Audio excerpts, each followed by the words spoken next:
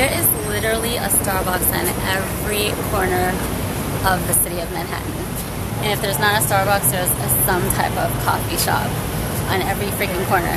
So you could take your pick of whatever coffee shop you wanted to go to, or you can follow me to the meatpacking district and go to the coolest Starbucks I have ever seen in my life.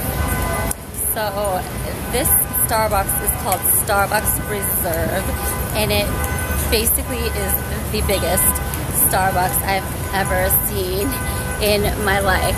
I was actually there this weekend. I took some clips, but it came out kind of choppy, so I am gonna take you there again and show you how cool it is.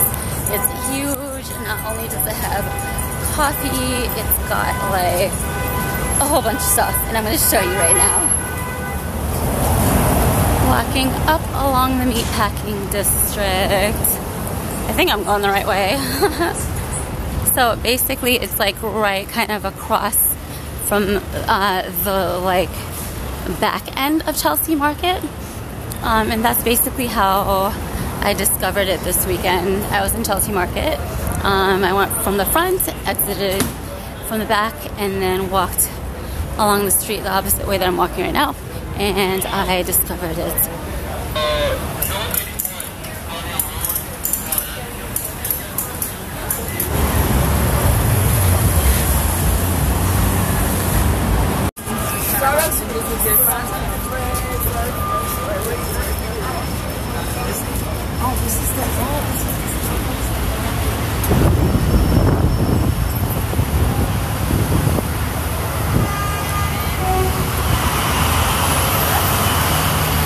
So it's on the corner of 15th Street and 9th Avenue. There's two entrances. So let's go in.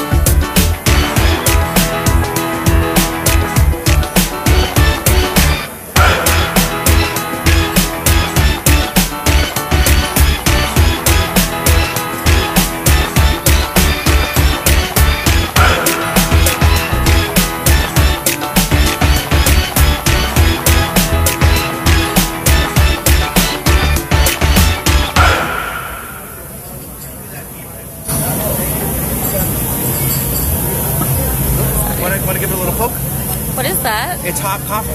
Oh, It just finished roasting and it's actually cooling down right now. Oh, I'm just showing customers the reason why we're trying to cool it down is because the coffee is still very hot. And so because it's still hot, we need to be able to extract as much heat as possible here for it to cool down, because if not, it'll actually re-roast. Oh, that's awesome. So it's straight from the machine. Yeah. So it's straight from the machine. Yeah, there's like a chamber underneath, and it's attached to a fan inside there. So that fan, as it turns on, creates a vacuum. Awesome, thank you.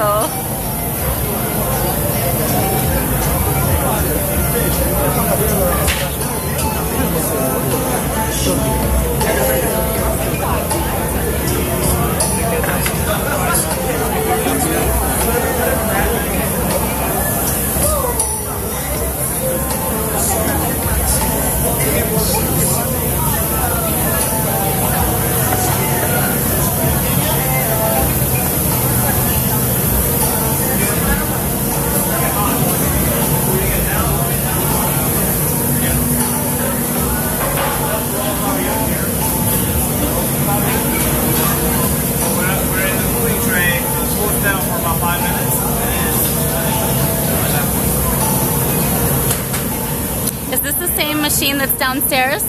No, it's not actually. So this is our Paradisi blend.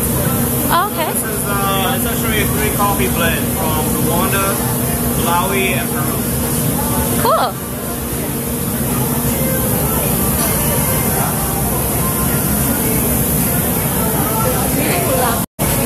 As opposed to that one downstairs that I wasn't sure. I didn't catch the blend that they had down there. But he let me touch it and it was warm, so that was pretty cool.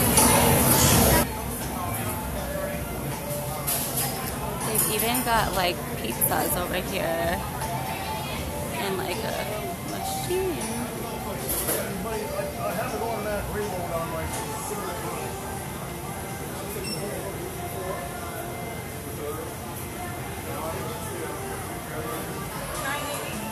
They even have pizzas.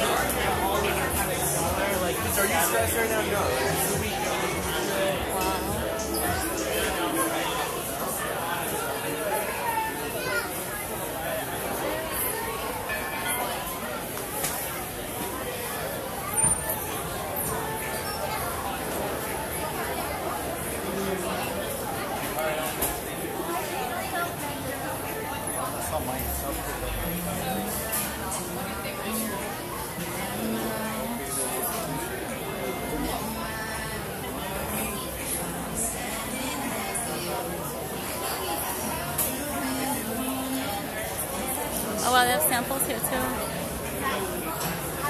What do you got samples of? Whiskey barrel iced coffee. Oh wow, whiskey barrel iced coffee. Yes. You want to give it a This is whiskey barrel iced coffee. Give it a good smell. You can smell the whiskey. Thank you. Smell and the taste of whiskey.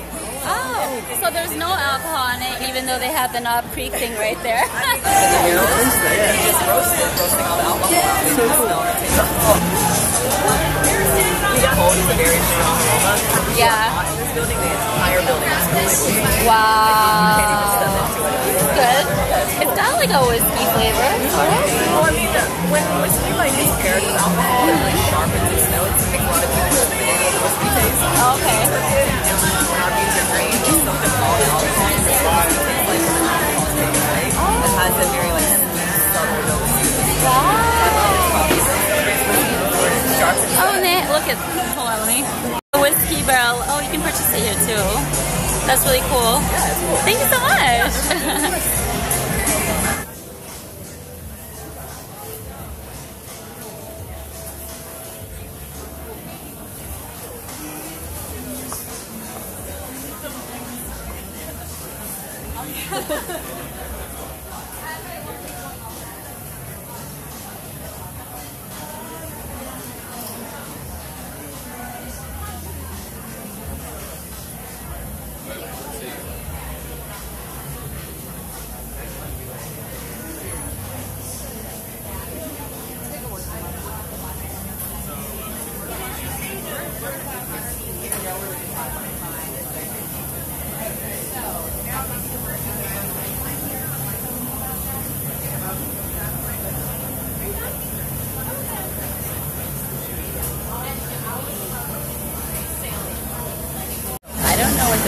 attraction is behind me, but it kind of looks like a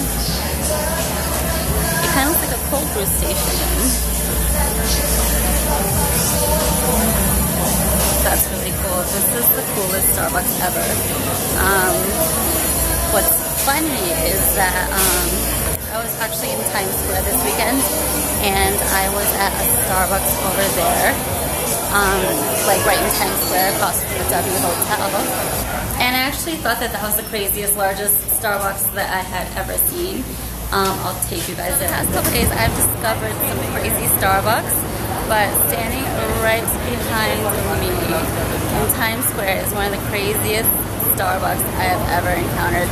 Let me take you inside so I can show you why I say that. This is the coolest Starbucks ever. They have like these TV things. This is like right in the middle of Times Square, so like that's probably why I've never discovered this. But it's so cool. It's like humongous. It's clean. There's actually no seats. It's just standing only. I think there's seats back there, but there's not like a lot, which is probably a good thing because otherwise tourists would sit here forever and all the bums would sit here. Like, it's like so super clean and it's so sleek looking.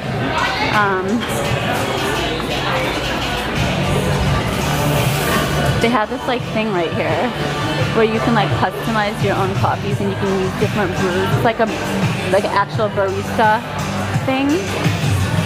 It's like imagine like you're at a bar and like you can choose your different types of whiskeys or whatever. It's like that, but like with coffee, and you can like customize your own coffee. So basically, I didn't even realize it. I got exactly this drink right here. But I just basically made it up because I saw that they had the dark chocolate mocha and I wanted an iced coffee and I felt like mocha. And I saw that on the menu, so I was like, oh, why don't I try that ice? And I didn't realize it was a specialty drink. So it's called Starbucks Reserve, I guess. Really, really cool. All I wanted today was a little coffee and my little yogurt, but we're at the Starbucks and they're like, it's like teaching days, so they have like all the new employees learning how to make the drinks. So they were giving out like, they had 3 frappuccinos, so they were giving them out because they were just showing the new people how to make them, so it was like extras. So I took this, which I'm trying to throw away because it's like so good, but it's like so heavy. And so I got a dark chocolate iced coffee with soy milk, and they put it in this really, really cool cup that's reusable. She was like, don't throw it away because it's reusable. So that's really, really cool. I've never seen this before at Starbucks. So yeah, check these out too. So cool. So I was just standing right here and I didn't notice. They apparently have coffee workshops. This is such a cool Starbucks.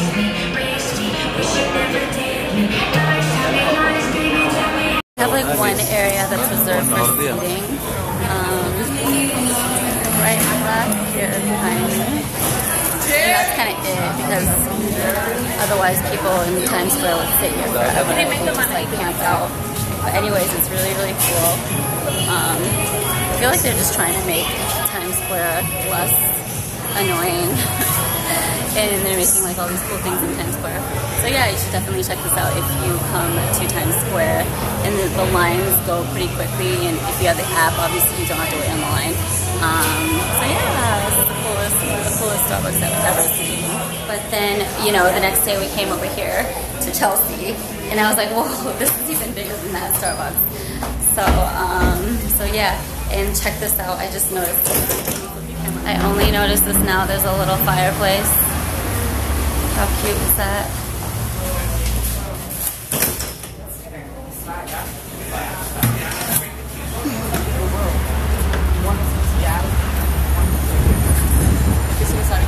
So once again, if you are heading to New York City, there's no reason why you should not be heading over to the Meatpacking District because it's a really, really cool neighborhood.